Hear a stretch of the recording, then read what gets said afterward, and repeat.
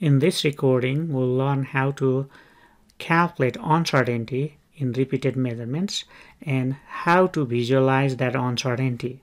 So let's get started.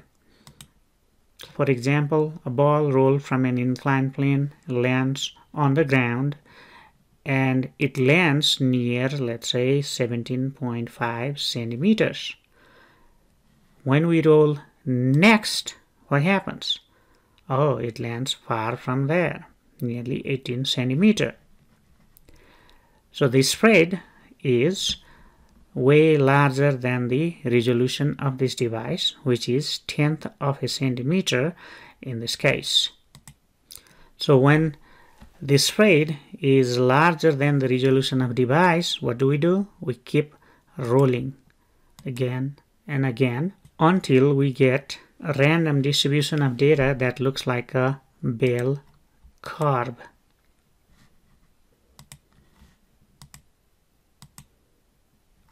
In this table, you see repeated measurements of the time. So there are 8 data points. So let's take a look how we can use Excel to calculate uncertainty, and we'll come back to this visualization. The formula for the uncertainty is standard deviation of the sample divided by the square root of the number of data points. The Excel function looks something like this. So before I use any formula in Excel, I need to type the equal sign, and then I start typing standard deviation, and there are quite a few suggestions here. I like to use standard deviation for the sample, not the standard deviation for the population. And then I need to enter the range of the data. So I can manually type it, or I can just select the first one and then hold the shift key and select the rest one. So as you can see, it shows you the range. And now I close the parenthesis and hit the enter sign, and that gives me the standard deviation. So next step is to just find the uncertainty from that standard deviation. So that means all I need to do is I need to again type equal sign, select the standard deviation I already calculated, and divide that by the square root of the number of data points. And in this case we have 8 data, so I'm going to be using this number 8, and then close the parenthesis, hit enter, and there is uncertainty.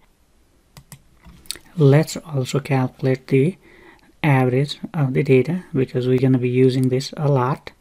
So for this I start by typing equal sign, and then I type average, or choose average from the list, and then type the range this time, E2,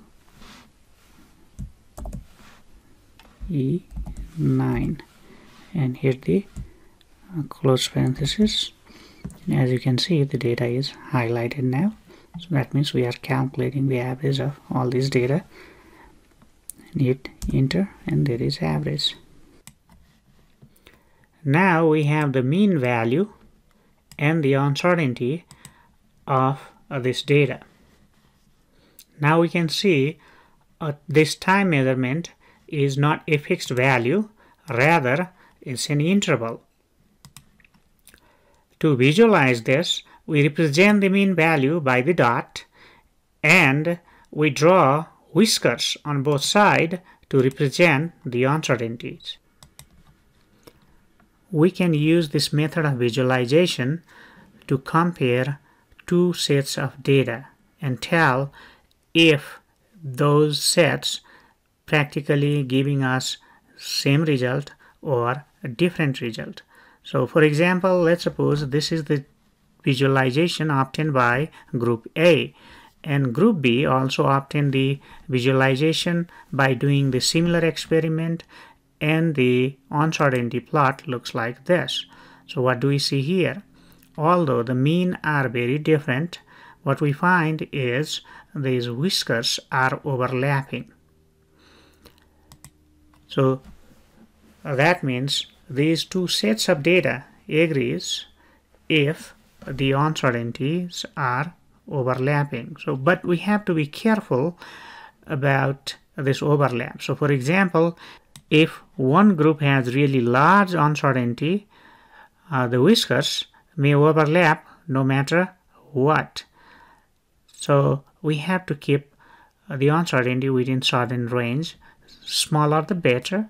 So we, in general, if it is within 10-20% and the whiskers are overlapping, then we can say, okay, two sets of data agree.